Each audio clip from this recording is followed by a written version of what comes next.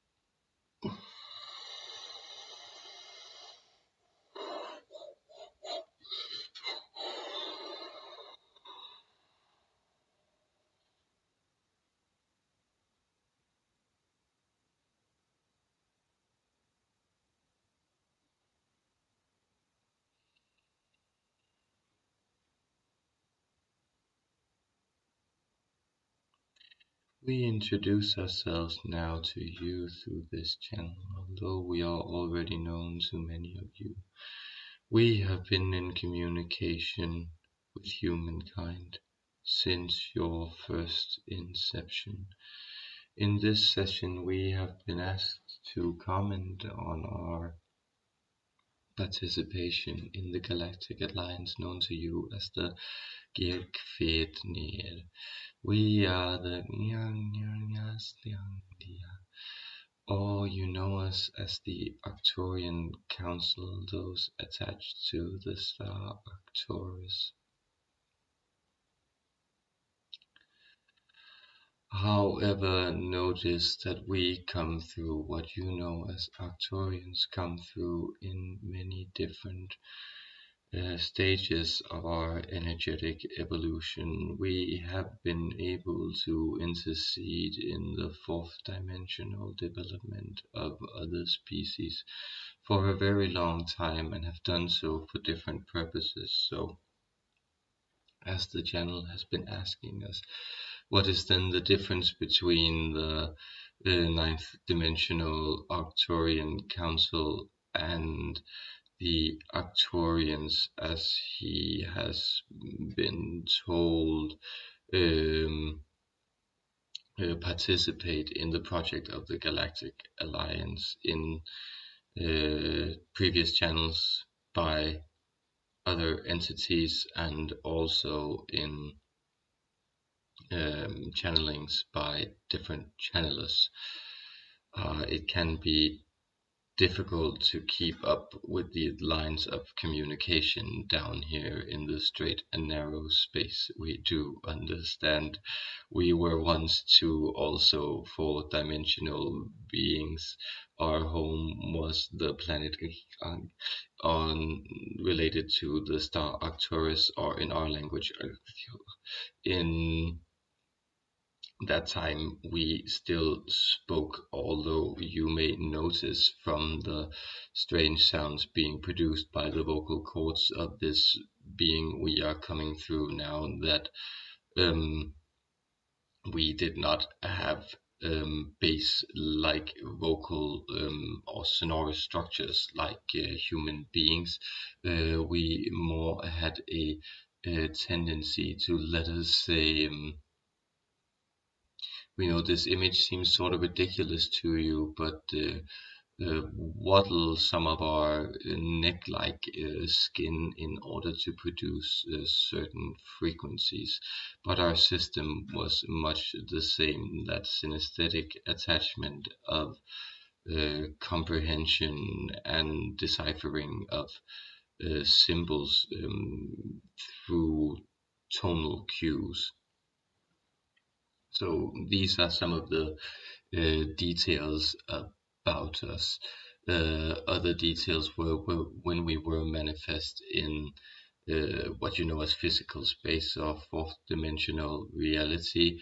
We had a sort of bluish hue to us, and this hue was again very much related to the basic expression of our energetic signature, which is soft and quiet, but strong and unyielding. We are attempting to communicate the nuances of our particular vibration through the channel, although, as you may know, it is difficult because we rely on the basic human framework to come through to you in other entities. What we will say is we enjoyed the soft patterning of different sensory structures, so you could relate to your art forms of fine mosaics in music, your tonal music, such as you know it from your cembalos or your always we will say some of the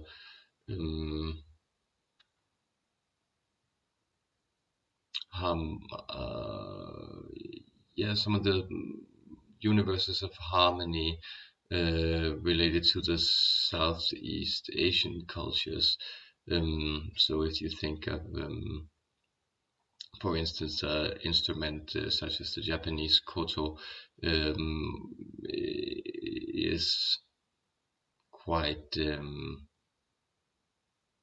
it's quite conducive to feeling this type of soft aesthetic languor that was our joy when we still resided in fourth dimensional space.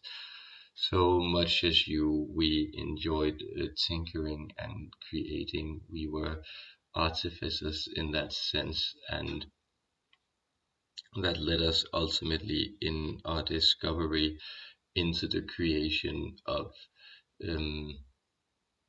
kinetic structures, self-growing structures. We became builders of genetic code. You have not driven it to that point yet in your technology, but you are approaching it, and it is easy for you to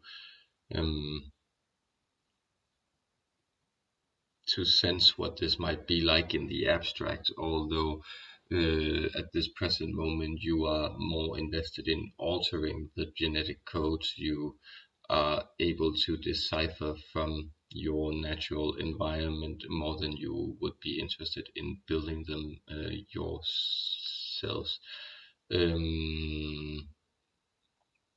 We would let you know that the combination of zinc and silicium will yield some interesting results when you start to experiment with the creation of higher order substances.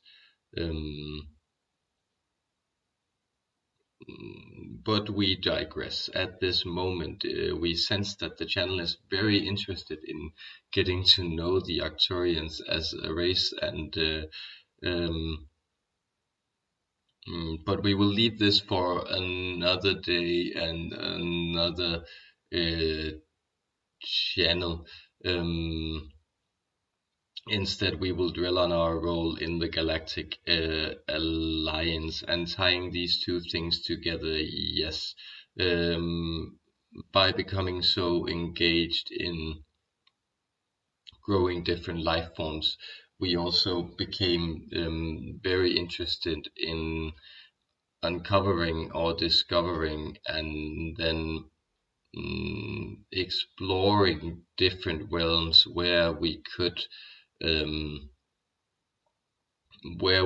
undertake these projects and experiments. So for instance, if you think of your planet Mars, you would be able to, with a slight improvement of your technology, and of course you would have to learn how to transport your things far more efficiently across distances, but you could use that as a sort of hibernation chamber for different slow-growing organisms that you wanted to experiment with, observing, developing, unaffected by human progress and by the human ecosystem and the planet you come from in a different environment. And you could do this with your planet Mars, and you could, of course,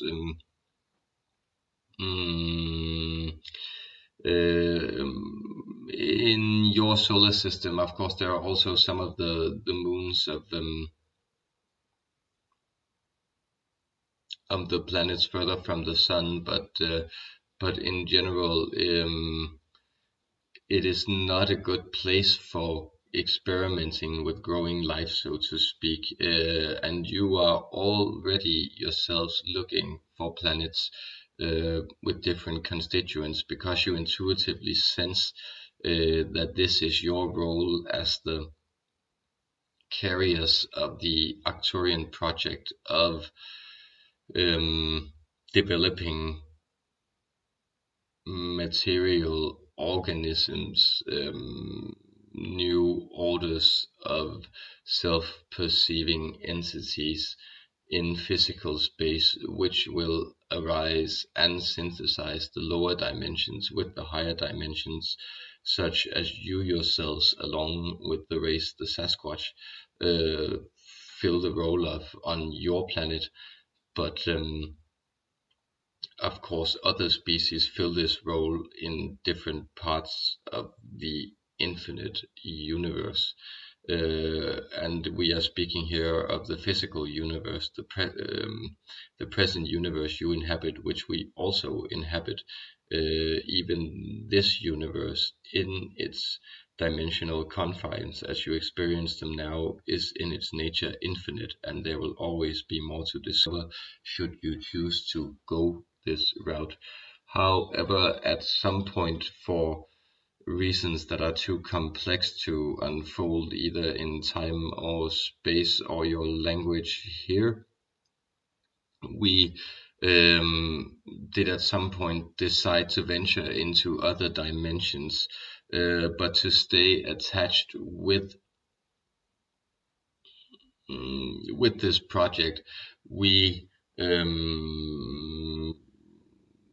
created a race as the Pleiadians, which were themselves a physical project, an offshoot of us, but very different from us, and from which we had lent different codes. We had uncovered other places in the galaxy, although not as many as have been invested into the human spirit body mind complex. Yes, then what we experienced with the creation of the Pleiadians was that we were set free to go about pursuing other ventures which we had not been so heavily invested in. And as such, we, the Arcturians, also became invested in, let us say, the diplomatic skirmishes of other species. We then, when we ascended from physical places, began to find our joy, meaning, and following intentions from. We found our joy and meaning in the relational, the harmonious relationships of interspecies energies. And then when we came across places where the discord was very great, we then offered our help to undertake the composition of these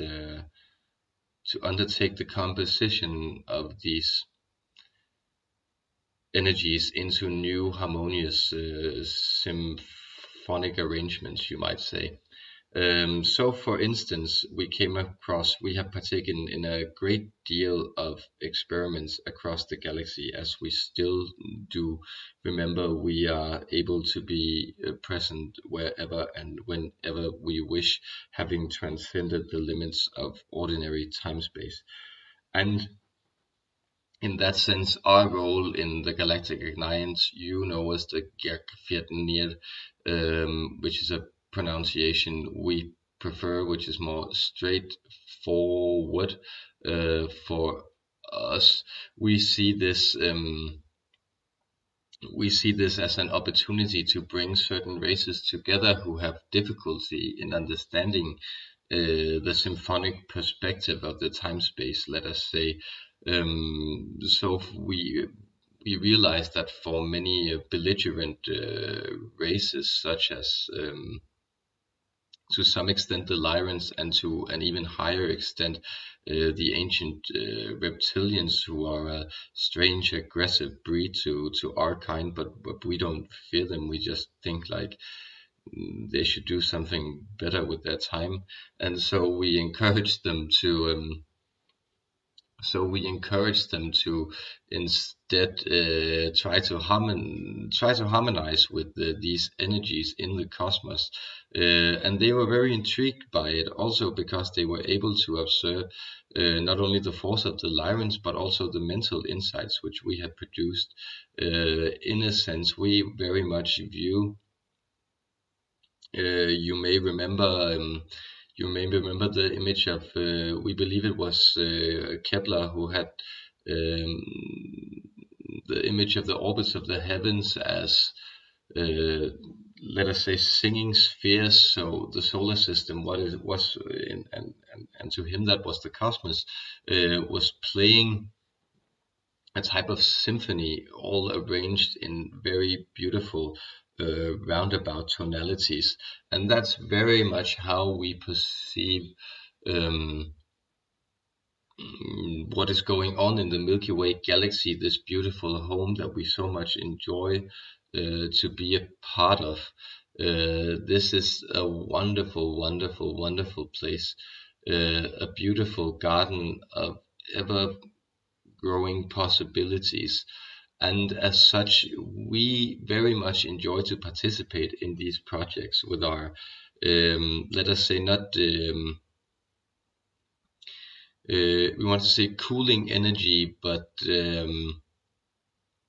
yes, and we're producing like the sort of very archaic Danish words in the mind of the channel, because it's that sense of refreshment, being reborn, the calming, sweet energies of the universe. We will not want to say effeminate, because it has a strange and difficult ring to it in your language, but you might see us as a very tempering influence on the Galactic Alliance, and this is a role we fill much also in many parts of the Federation throughout the galaxy. We are very willing peace brokers, so to speak.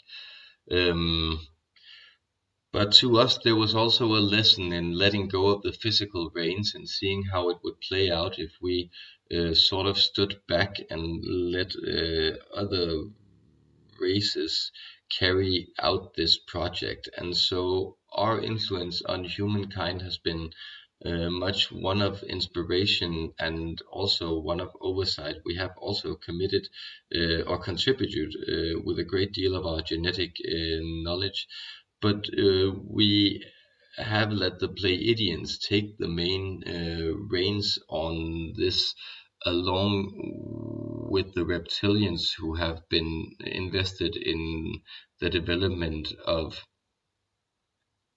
Gaia as a place to unfold their genetic code for much longer than any of the other main animal species energies you relate to the galactic consciousnesses.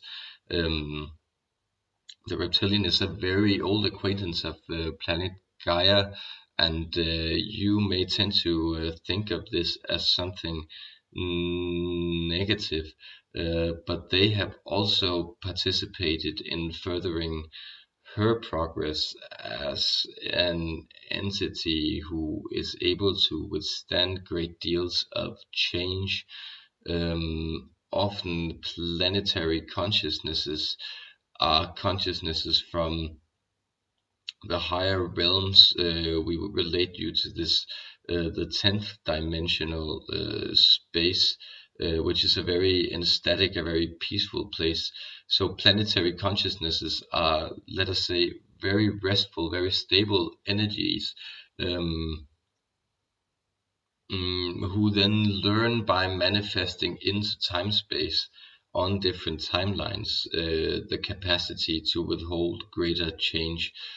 So you could, for instance, think of Mother Earth as um, one of your Eastern sages carrying out austerities and trials on her own body to further allow for the growth of her ability to give life and sustain life through whatever fluctuations may penetrate the multiverse. This is one of the joys on the planet. You must also know that the reptilians are a very balancing energy. Um, you can relate this to your trickster-like energy. It is important for processes to develop further and quicker and in more diverse directions to have an element of chaos in them. And the element of chaos is simply the element of change, such as the element of order is simply the element of stability. Both are necessary for development. Realize that there is, of course, on a human perspective and on an interspecies emotional perspectives, there are wanted and unwanted outcomes. But there is no good or evil, so to speak, not from our perspective. Our sublime good is observing the unfolding of existence, and what is sublimely bad to us is what clamps down or disturbs that process. But we do realize that any good game requires rules, and so were there no rules, there would be no game for us to play. So that is very much what we are doing. However, we do realize at this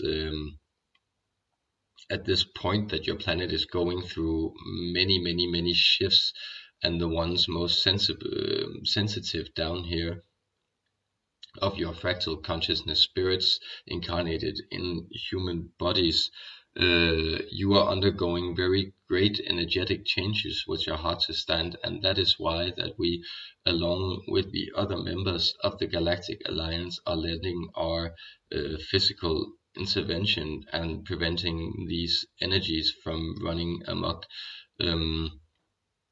So what you may be observing right now at a personal energetic level, but what you also may be observing on the collective energetic level is the,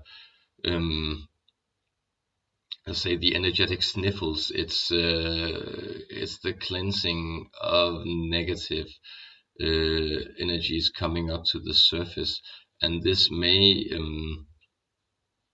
has become such a quick process that these energies unfold themselves into physical space much faster. So you may not simply be feeling unwell, but you may also realize that much of your reality seems to be breaking down in order for more light to shine in. We realize that this is a complex message in all its simplicity, that you are loved and that you are forever both an expression of love and the expression that that love takes.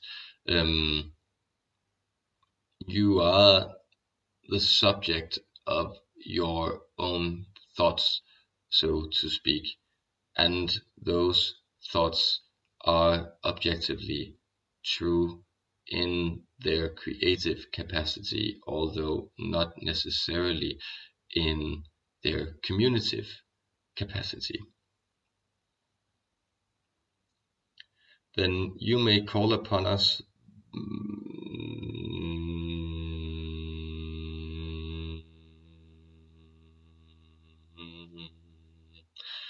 Yes, we will advise you to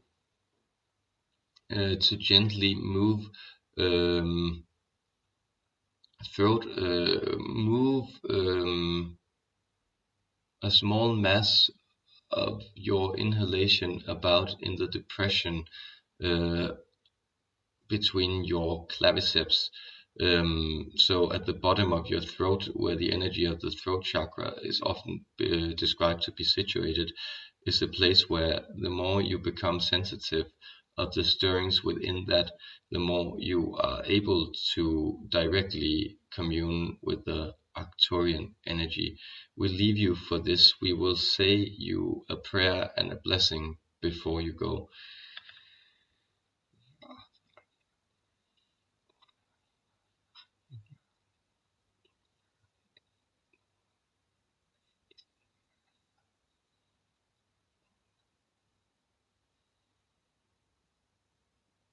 We were once born before we were creators. When we created, we then gave birth again. We will forever give birth to whatever is beautiful and loving and caring, to ourselves and to whoever may feel our energies align with their beautiful hearts.